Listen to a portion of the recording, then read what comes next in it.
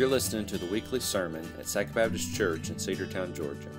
Sanctification Baptist Cedartown exists to worship God, disciple believers, and proclaim the gospel of Jesus Christ.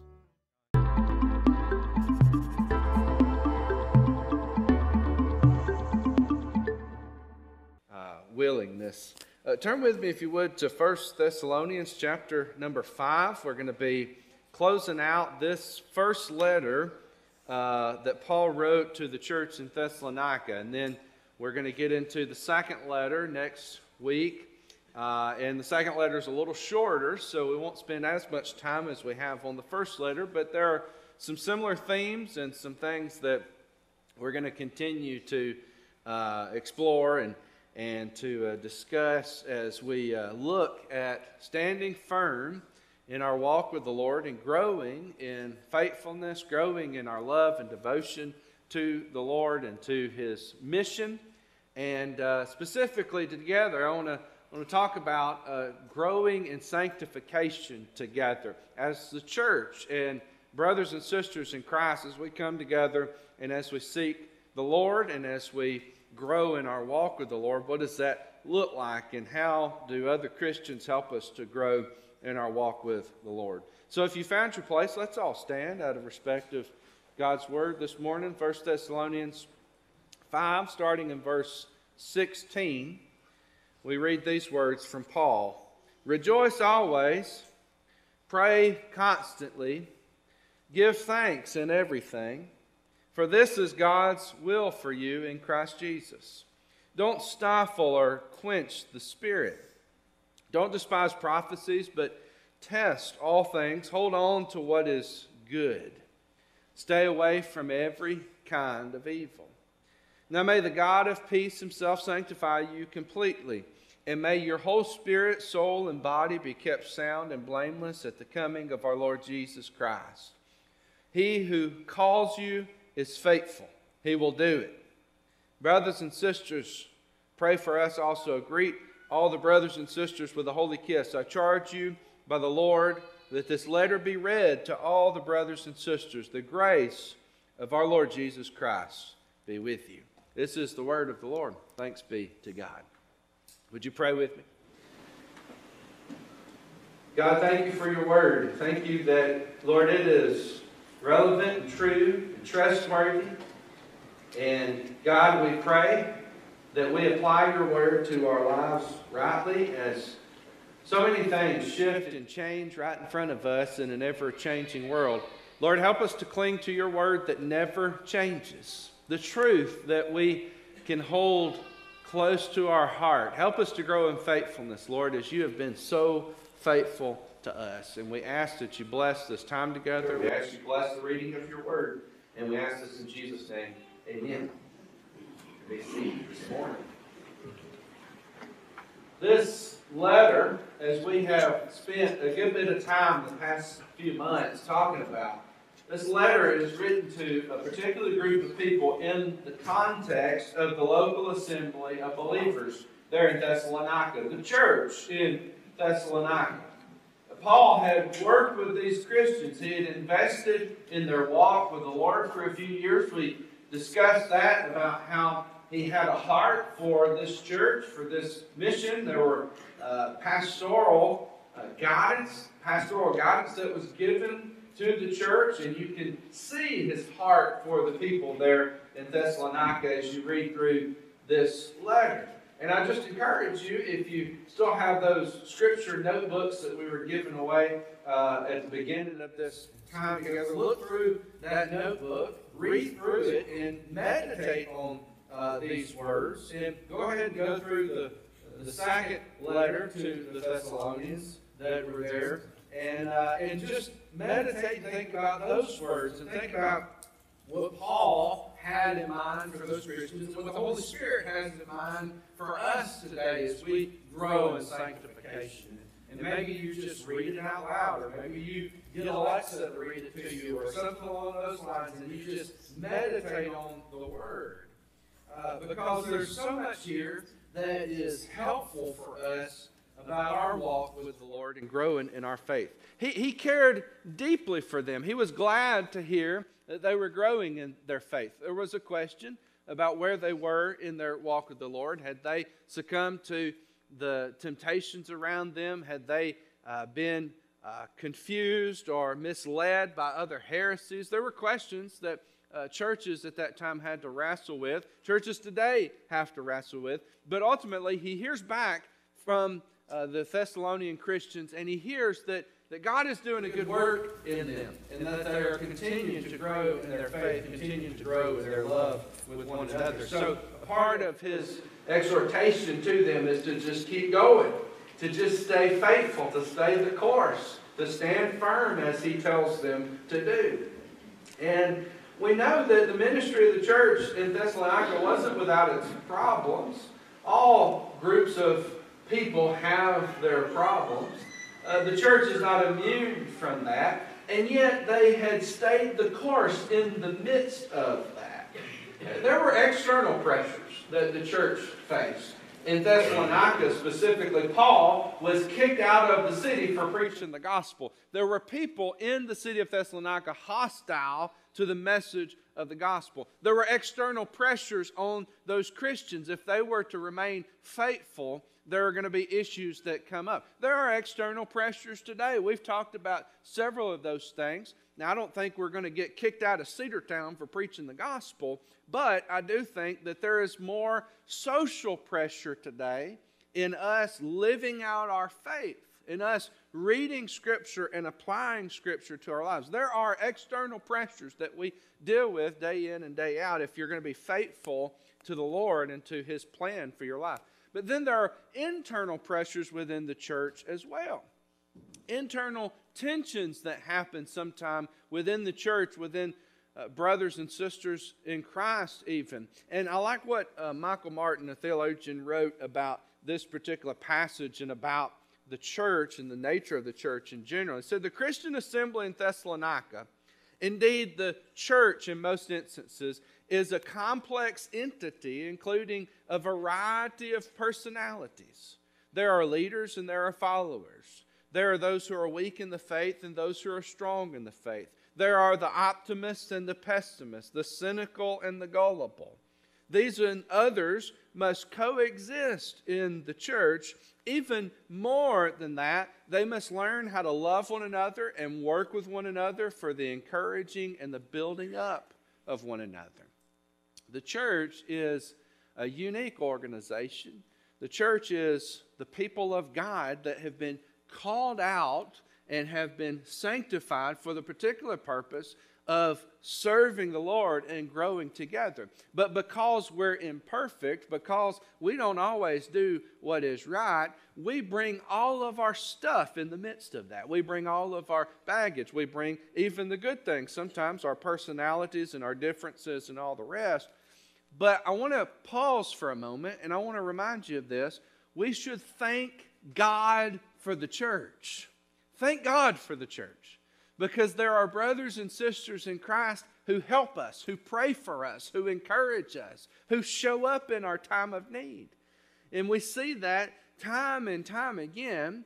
People who are imperfect and yet they love and they care for the needs of others because they have been given grace from an almighty God, because they have been loved by Jesus and they want to love in return.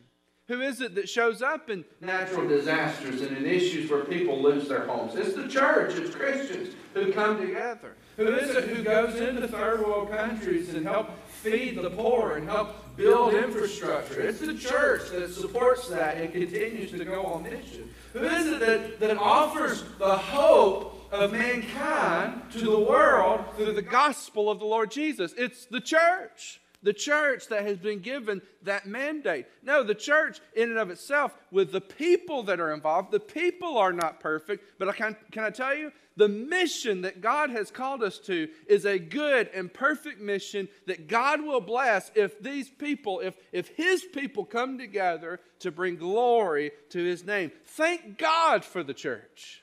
It's a good thing to be a part of the local church and the universal church. And so when in our own spiritual walk with the Lord, God can use others to encourage us, to challenge us at times, to test us, and to ultimately grow us in our walk with the Lord. So my main point this morning is God provides brothers and sisters in Christ to help grow areas of our Christian walk. And I want to look at a few specific areas this morning where the church helps us to grow in our walk with the Lord. All of these things are good and godly things, things that help us to grow closer to the Lord. Sarah and I were talking about spiritual disciplines last night, about reading the Bible, about praying, and about all the things that you're supposed to do in your walk with the Lord, and growing in sanctification and everything else. And the truth is, I read a book a while back that just changed my whole perspective about spiritual disciplines, because the goal ultimately is not just to read the Bible more. The goal is not just to pray more.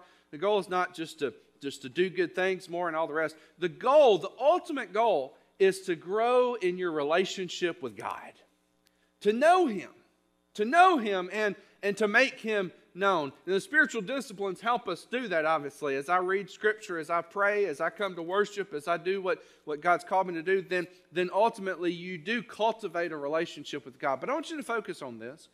The goal in the Christian life is to know God and to make Him known. The goal in the Christian life, the goal of sanctification, is to know God and to make Him known.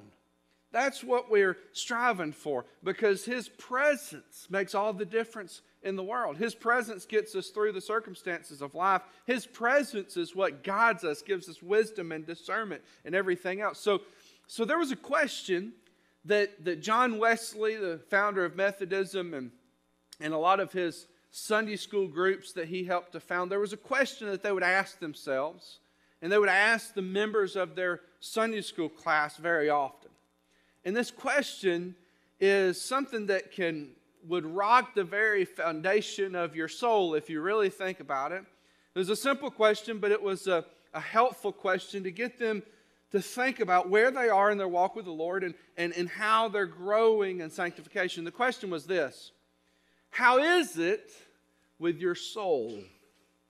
How is it with your soul? They would ask that question often. And I want to ask you the same question today. How is it with your soul? Are there things that could change? Are there things that you could grow in? Are you close in your walk with the Lord? With your family, with others that you love, that you care for, that you're helping to disciple? How is it in their walk with the Lord? With your church, how is it in our walk with the Lord today? How is it with your soul? And so I want to look at a few things that I think God helps us to grow in our walk with Him, and how we can grow in sanctification, becoming more and more like His Son every day. Not perfect here on this earth, and yet in glory, one day all things will be made perfect. The first thing that brothers and sisters in Christ can help us to grow in is joy. And the Holy Spirit that's at work in the life of the church can help us grow in joy. He says in verse 16 of chapter 5, rejoice always. Now, if you need to memorize some Bible verses, this is a pretty good place to look. They're all very short. Rejoice always, pray constantly.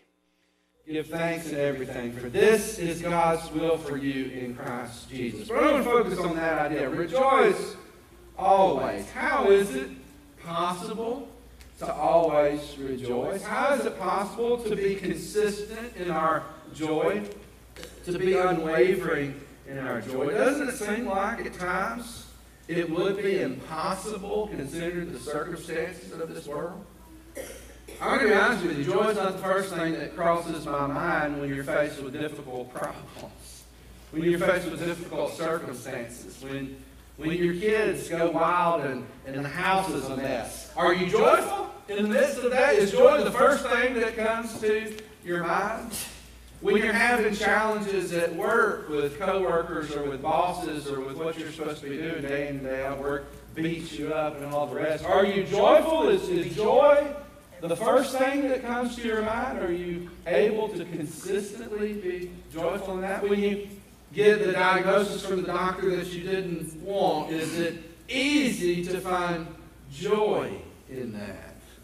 when they get your order wrong at McDonald's for the 2 millionth time? Is joy the first thing you think of when all these things go wrong?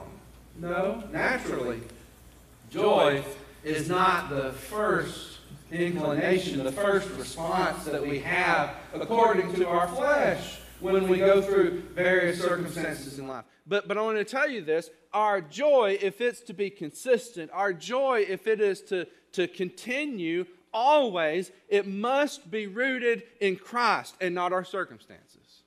Our joy is not rooted in the things that happen around us. Our joy is rooted in the person of Jesus.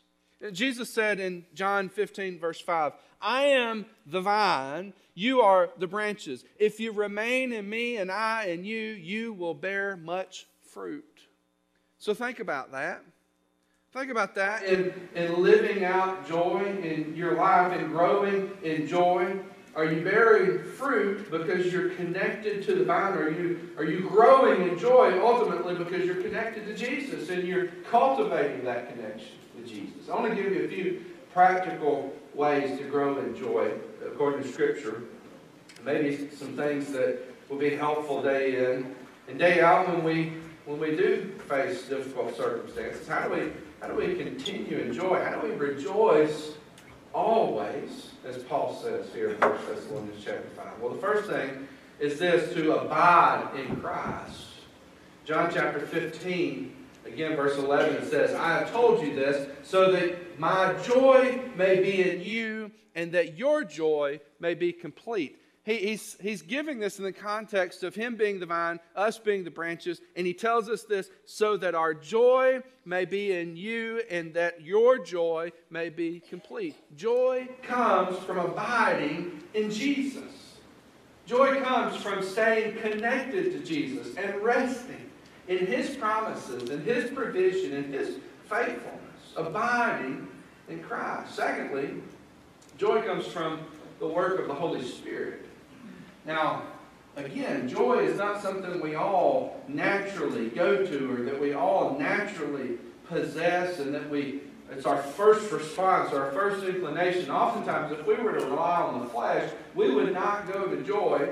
We would go to something else. But joy is a work of the Holy Spirit in our lives. Joy that surpasses all of our circumstances is a work of the Spirit. Galatians 5, verse 22. But the fruit of the Spirit is love, joy, peace, patience, kindness, goodness, faithfulness.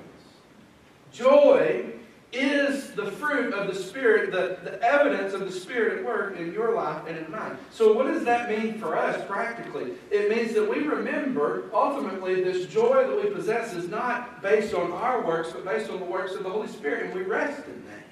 We rest in His presence. Thirdly, trusting God in trials. And that's no fun. That's no fun to go through trials. But it is wonderful to know that God goes through those trials with us. James chapter 1 verse 2 says this, and this is amazing to me. If you look this up and you really think about the depth of these words, he says, consider it pure joy, my brothers and sisters, whenever you face trials of many kinds. Who in the world considers it pure joy when you face trials of many kinds? Can I tell you, that's joy that can only come from God. Joy that can only come from God. He says this, because you know that the testing of your faith produces perseverance. You know that God's going to use that. God's going to use the difficult circumstances in your life to cultivate joy. And so, as we cultivate that relationship, as we grow in sanctification, consider it pure joy whenever you face trials of many kinds. And then, fourthly, how do we grow in joy? I think this is one very practical way. It's through exercising gratitude and contentment. Contentment is a word that we don't particularly like in this culture, in our society, because none of us are content. None of us are satisfied in essence of the way things are. We're taught to always progress, to always push for something new, to always have some sort of goal or ambition ahead of us. And honestly, the unending mantra of our day is constantly focused on progress, constantly something new. and something fresh and all the rest. But sometimes God just wants us to stay put, and God just wants us to be content with what He has given us. Contentment is what God would have us to pursue so often in life. 1 Thessalonians chapter 5, verse 16, verse 18, Paul again says this, we focus on, rejoice always, pray continually, give thanks in all circumstances. Give thanks in all circumstances. Why? Because this is God's will for you in Christ Jesus. Fifthly, a few more that I want to focus on the joy. Focusing on our eternal hope. That keeps us going in the right direction. Romans 15, verse 13. May the God of all hope fill you with all joy and peace as you trust in Him, so that you may overflow with hope by the power of the Holy Spirit. Focusing on that hope that we have in Jesus. And then a couple more. Loving and serving others. You know what helps cultivate joy so often is when we forget about ourselves and our needs and we focus on the needs of other people. Acts 20, verse 35. It is more blessed to give than to receive. Isn't that the truth? And then lastly, praising and worshiping God. When we come together, when we worship corporately together as a church, Psalm 16, verse 11 tells us this. You make known to me the path of life. In your presence there is fullness of joy. At your right hand are pleasures forevermore. In the presence of God, there is fullness of joy. I don't always get joy from the circumstances of this world. But can I tell you what God has to offer you and offer me is pure joy. Aren't you thankful for that, church? We'll look at this as we look at what we can grow in and how other believers help us to grow in this. We look at joy, but secondly, we look at prayer. We look at prayer, and look at verse 17. Pray constantly. Pray constantly. Well, there's personal prayer, there's group prayer, and then there's corporate prayer. I want to think about these in three different categories. Personal prayer is the prayer that we commit to on a very personal level by ourselves with the Lord, maybe while you're driving down the road, maybe in your prayer closet, maybe doing things on your own, and you pray to the Lord. And some of the best prayer meetings I've ever had is just me and Jesus.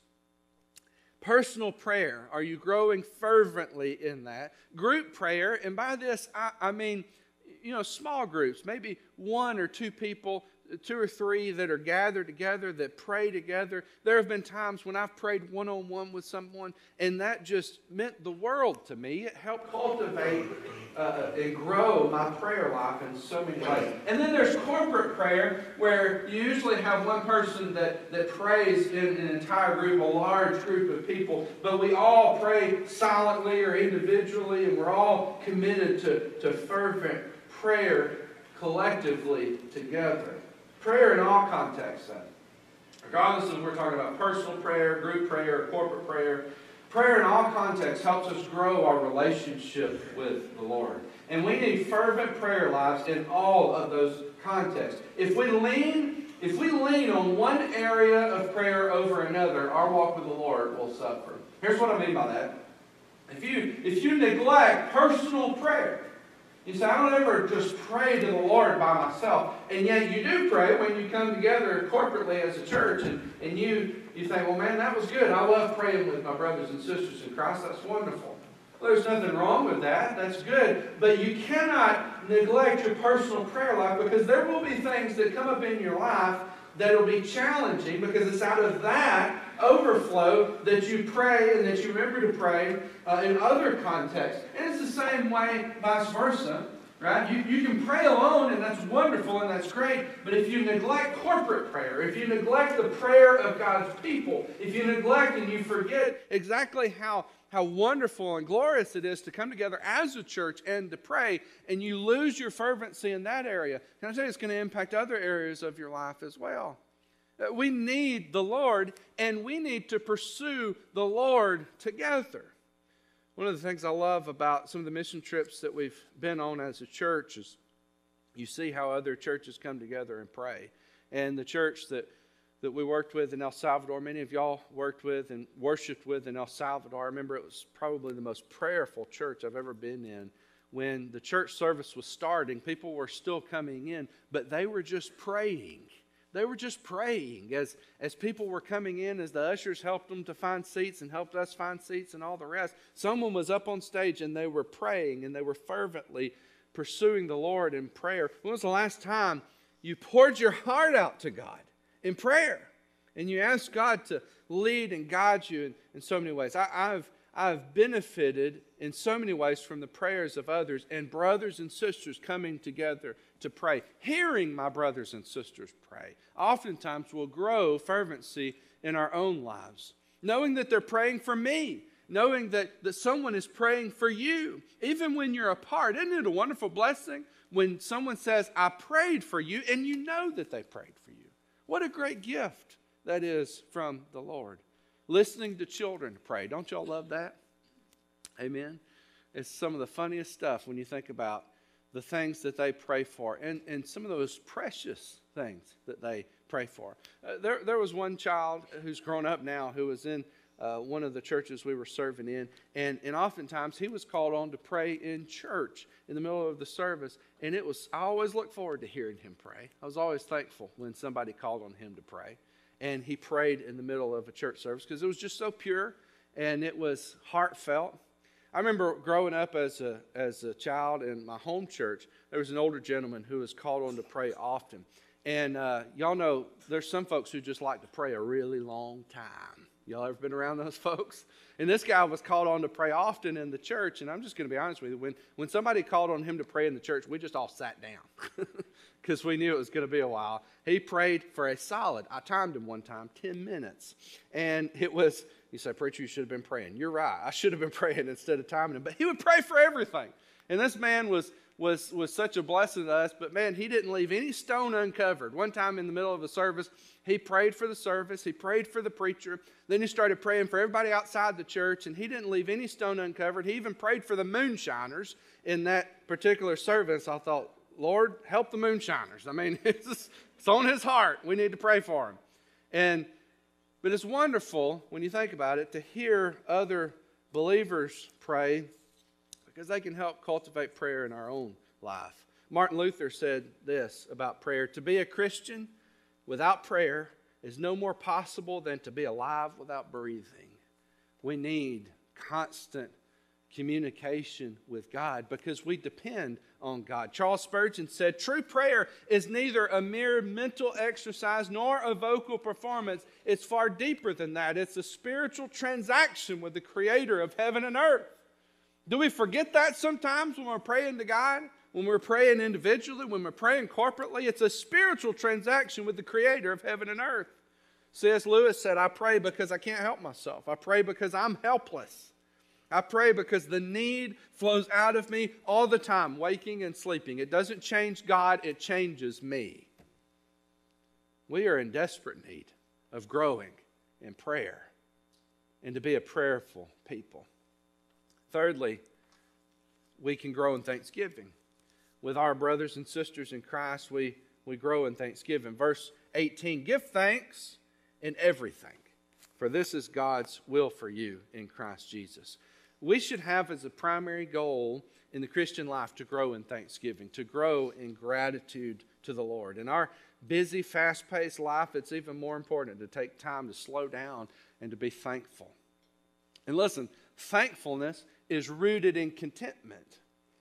Godliness with contentment is great gain, is what Scripture tells us. But thankfulness, gratitude, is rooted in contentment. It's hard to be content when we're constantly searching and working for more. And when we're so busy that we don't slow down to just thank God for who He is. There's joy in simplicity, and that will cultivate contentment and thanksgiving in our life. Just when was the last time you paused and you said, God, thank you for today. Thank you for all those blessings. Thank you for waking me up this morning. Lord, you didn't have to. You didn't have to use me today, but thank you for that. Thank you for providing, Lord. I mean, we oftentimes will pray before a meal, and sometimes we go through the motions and everything else. And I know groceries are expensive, amen and amen. But when was the last time you said earnestly and genuinely, God, thank you for providing this? Because I have food on my table, God. I have a roof over my head, God. Thank you for all that you have done for me. Oftentimes we use prayer as this tool to get things from God. When was the last time that you just spent time in prayer, not asking for anything, but just thanking God? Lord, I come to you and I'm not asking you for anything. I just want to give you thanks, Lord. I just want to give you thanks for all that you have done.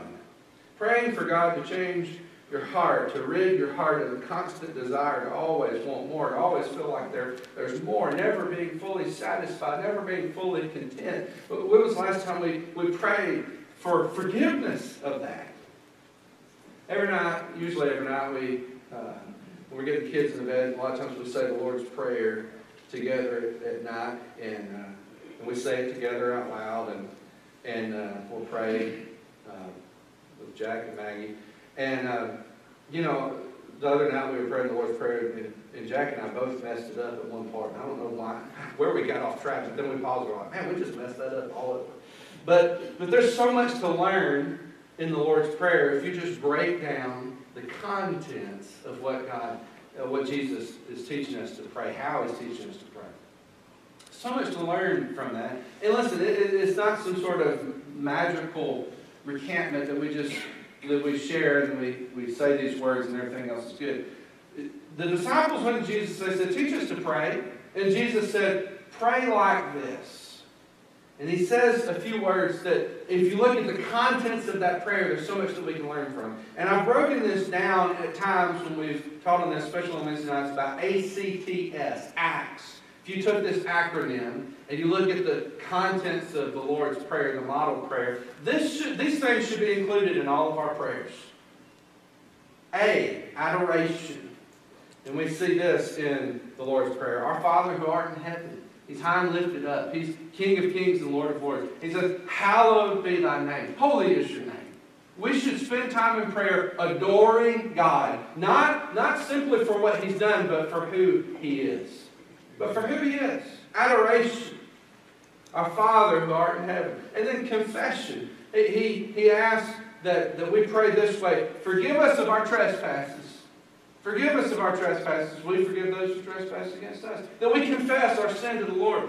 How much do we focus on confession in our prayers? Asking for forgiveness from God in our prayers. T, A-C-T, is this. Thanksgiving. How much in our prayers do we pause and give thanks to God? I think we see that in what Jesus says as He prays to the Father, thy will be done on earth as it is in heaven. That's praying for God's will, but that's also praying for contentment, because sometimes God is going to do things in your life and it's not going to line up with your hopes, with your dreams, with your aspirations, but we still submit to the will of God. Your will be done on earth as it is in heaven. Being content with God's plan. Being thankful for God's plan. And then lastly, supplication. This is what we usually focus on in prayer. But to ask for things from God, because He's a good and a gracious God. Jesus says to pray like this: give us this day our daily bread. To pray for the spiritual and physical nourishment that we need. But again, I want to focus on that idea of thanksgiving. How often do we need to grow in thanksgiving in the Lord? Being a thankful people. Now I tell you, God can really use a thankful people. God can really use a people that are characterized by gratitude. And lastly, I want to focus on this in closing. And think about how the church, our brothers and sisters in Christ, help us to grow in sanctification. We'll look at worship and discipleship. Worship and discipleship. We are to grow in those areas. He says, don't stifle the Spirit. Don't quench the Spirit. Don't despise prophecies, but test all things. Hold on to what is good. Stay away from every kind of evil. You see worship and discipleship so much in those few verses there. When we gather for worship, and we gather in the name of Jesus, and we sing praises to God, and we gather with the intended purpose of glorifying God, God tells us that He's there in the midst of us. His presence is there. Sometimes we think about the presence of the Holy Spirit as if we're just trying to catch air, as if we're throwing things in the air, are just this thing that you just can't quite catch, or that is elusive to you, and you try to get the presence of the Holy Spirit, but he runs away and you can't find the presence of the Holy Spirit. Listen, the Bible doesn't describe the Holy Spirit in that way. The Bible tells us this. The psalmist particularly says this: wherever I go, wherever I am, there you are. If I were to go up into the heavens, there you are. If I were to lay my bed in Sheol, the psalmist says, or the place of the dead, there you are. He says, your presence is inescapable. Your presence is inescapable. And can I tell you that if you gather in God's house with God's people to worship God, the Holy Spirit is there among you. The Holy Spirit is there. The only question is, spiritually, are we there? Are we there? Are we in tune with the Holy Spirit? Or do we try to, as Paul says, quench the Spirit? To quench the Spirit. To grow in worship is to grow in awareness of God's presence and to grow in awareness of God's truths. He says, test all things, hold on to what is good. And that's critically important in worship and in discipleship. You think about growing in our walk. Sanctification is just a fancy word, but it literally means just being set apart for a particular purpose, for growing in your walk with the Lord. And God has a plan. God has a purpose for you, and for that purpose to be cultivated over a long period of time. And when we live in a world that is characterized by instant gratification, we have to remind ourselves that sanctification is a process. Sanctification takes time. In a microwave world, we have to remember that sanctification is like cooking in a crock pot. It's different. It takes time to cultivate those things. I want you to imagine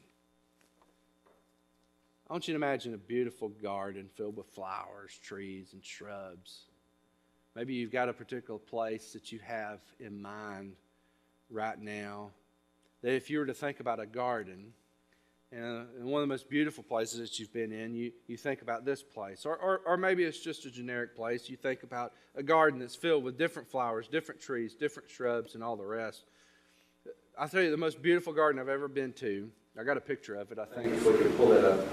It's Claude Monet's garden. If you've seen any of his paintings, he was an Impressionist painter, and he lived in Giverny, France, and when I studied abroad over there in college, we went and checked out his garden. It's hard to tell the difference between his physical garden and the paintings that he painted, because it's such a beautiful place.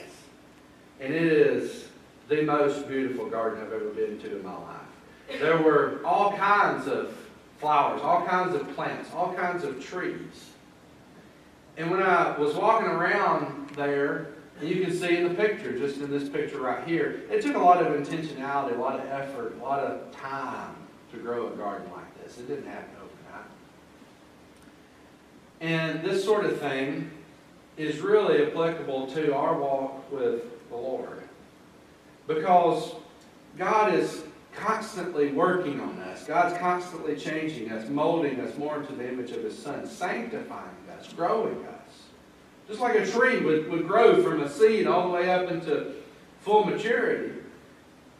God is constantly working through that growth process that sometimes it seems like it takes so long. But there's a few things, especially with worship and discipleship, that I think we can learn and apply from cultivating a garden to cultivating our own spiritual walk with the Lord. A few things that we can learn in worship and discipleship, and a few analogies. One, it matters what you cultivate in the garden. How you work the trees and the flowers and the shrubs, and how to water them. And the fact that they can't be neglected.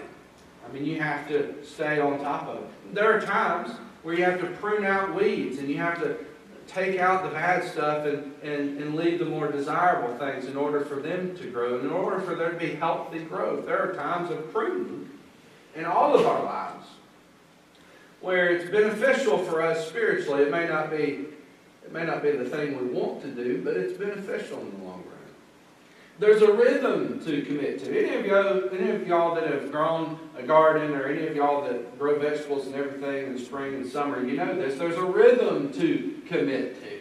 Going out and pruning the weeds, going out and watering the garden, going out and picking at the right time, going out and checking on things to make sure the deer hadn't ate them and all the rest. There's a rhythm to commit to in order for this garden to be cultivated, in order for it to grow in a more desirable way.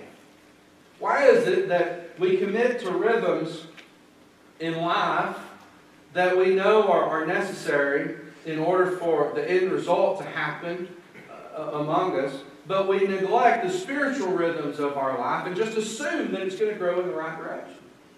Assume that things are going to happen the way that they're supposed to happen. Listen, there's a rhythm to commit to spiritually over time. And then lastly, you have to wait patiently and trust the process. You can go out if you are doing a garden. You can plant your seeds. You can water them. And then you could go outside if you wanted to, and you could sit in a chair and watch it. But there's not going to be a whole lot to watch, is there? It's kind of like watching paint dry.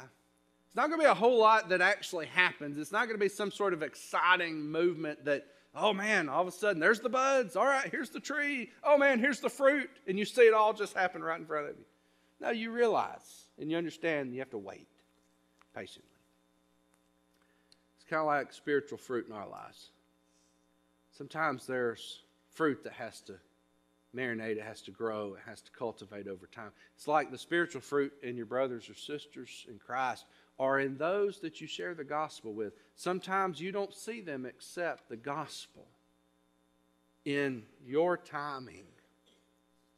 But you never know the seeds that are planted. You never know who comes along and waters those seeds. You never know when the harvest is going to happen. And so you commit to worship and discipleship, to prayer, to keep going, to keep moving, regardless of the circumstances around you. Because you know this, God is at work around you. Sanctification is a long process. It's full of labor and toils and sweat. It's full of difficulty at times. But we have to remind ourselves this is the work of the Lord. And He can use others to help us grow, to help us cultivate that work in the long run, all for His glory.